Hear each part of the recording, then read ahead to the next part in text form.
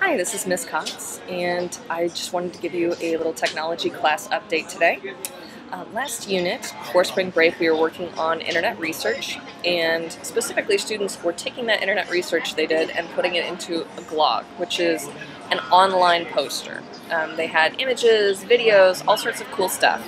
And the best part is, you can go and look at their projects.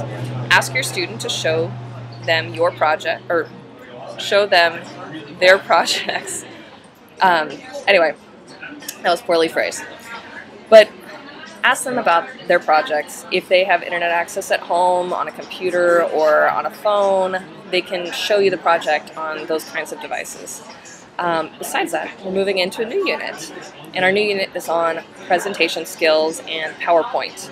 Specifically, we'll be looking at how to make an interesting presentation, because many students have learned about PowerPoint in the past, but oftentimes they make very boring PowerPoint presentations.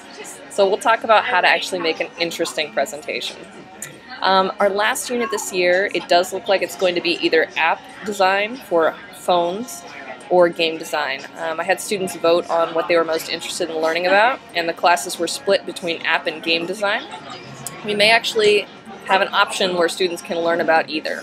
I know some students are interested in learning about computer hardware, and I'm going to give an extra credit opportunity where students can learn additional information about that. Please encourage your students to do the extra credit. Many of them really need that extra credit to bump their grade up. They'll know what the extra credit is, just tell them to do it. Thank you very much for listening to this video.